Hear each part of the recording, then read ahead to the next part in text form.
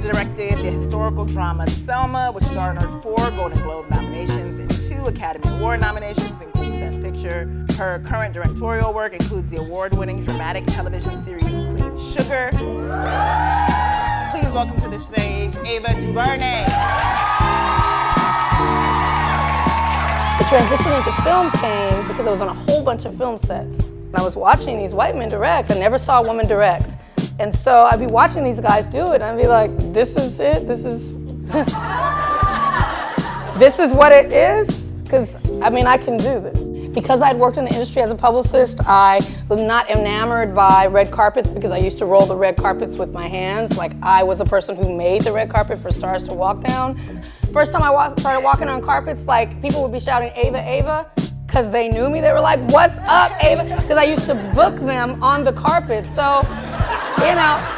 You know, you're constantly, like, your name has so many firsts in front of it, and I wonder how that has, one, affected, you know, how people talk to you now and approach you to do things.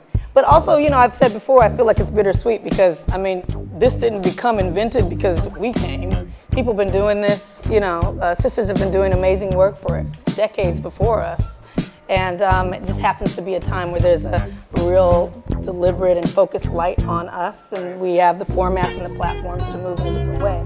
I knew enough to have the confidence that I could get it on the screen in the way that I wanted, as long as I could find like-minded people who will build with you and who will create with you from a place of brother and sisterhood.